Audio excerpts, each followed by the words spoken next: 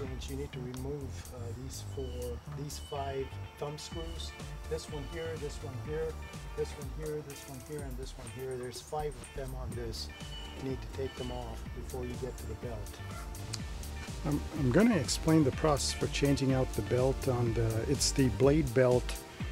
These three pulleys are actually connected. That one there, this one here, and this one here are connected to 3 blades on the mower. And this belt actually gives power from the engine to the mower blades, because there's 3. It's a 48-inch mower, and there are 3 blades on this. So the process to actually take this apart is pretty easy. All you have to do is to unscrew this or loosen up that bolt, so the pulley becomes loose, so you can kind of move it or finagle it so you can get this belt piece from between the pulley and this little stop. And then you have to also unscrew this to pull this out. There's a lot of slack, so it should be pretty easy to do.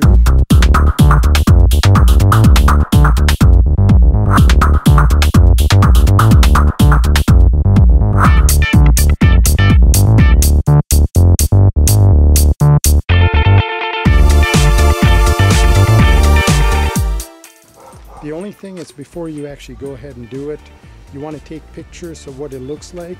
And the other thing you want to really take a picture of is underneath. You would also have to unhook it from underneath the mowers. It's kind of hard to see where there's a pulley back here.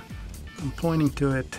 You got to pull the belt off this pulley too, of this one right here that I'm pointing to. And there's a little stop. I'm gonna have to lower this to actually show you that. So you see that little bolt sticking out that my finger is pointing to? Make sure you find out how the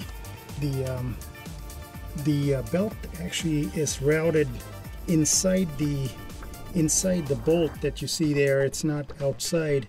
If you put it outside, it's not gonna run right.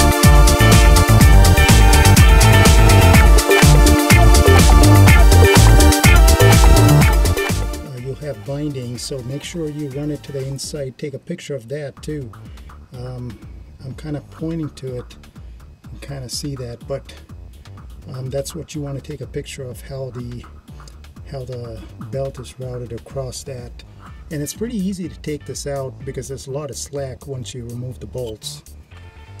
Let's say you put the belt back together on this. What you have to do is you would have to tighten this bolt back up on this pulley. And this one is a little more challenging. What you need is, you would need a socket on the top here going across it, and you would need one going underneath it too. So I have a torque wrench here that I use with an extension, and you would have to go underneath and find the bolt that's underneath the mower, the bottom bolt on this pulley, and then tighten it that way. If you don't do that, it's just going to spin. You're not going to be able to tighten it, so make sure you use a bolt. It's kind of hard to access it. You would have to do it by feeling it around. It's kind of hard to see unless you have a lift or something to actually get underneath the mower. But this is the only way you can tighten this, and you torque it to what your manual says, the torque specs. And then once you get that done,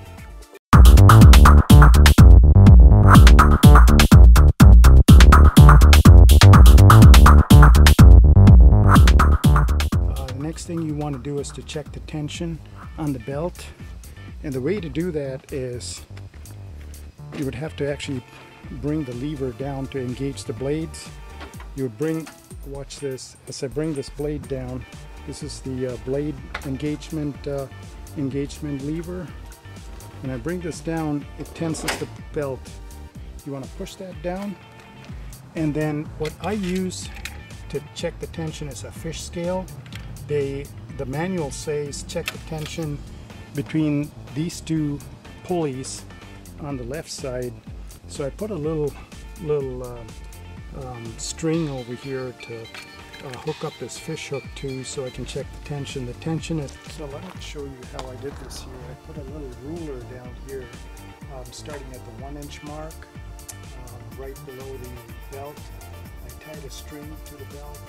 I have a fish scale right here that reads, the reading should be between 10 and 15 psi, 10 and 15 pounds for ½ inch of movement. So when you pull on the belt, it should not move more than ½ inch.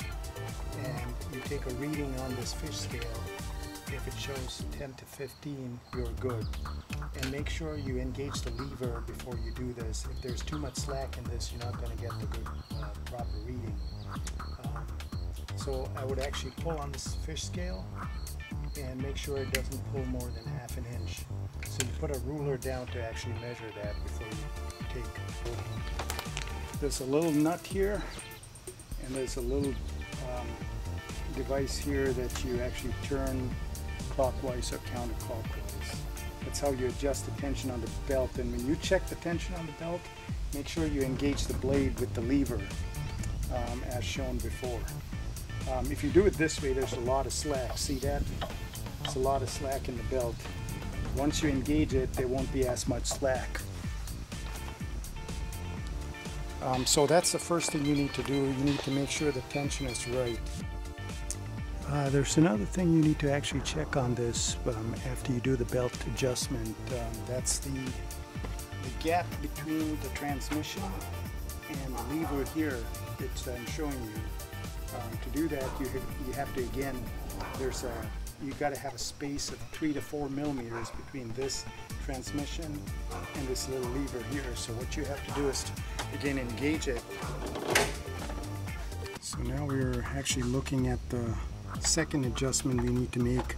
We need to make sure that the gap between this little lever here and this transmission. So I use a feeler gauge.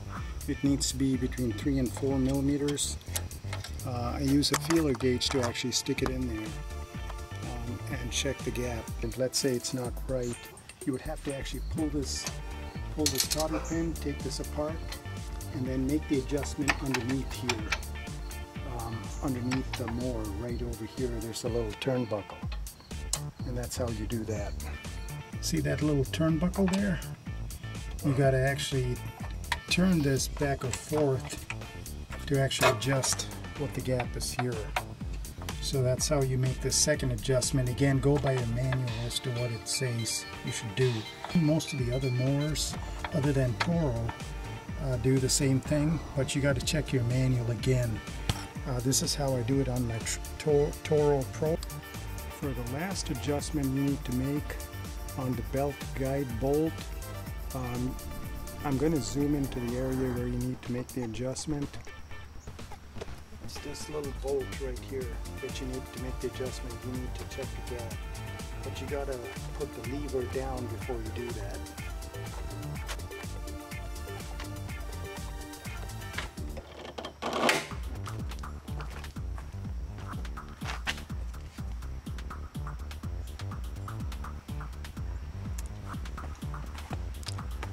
You can now see there's a gap between this bolt and the belt, and that's what you need to measure. It's supposed to be 1 3/8 of an inch. I'm going to actually measure that with a ruler.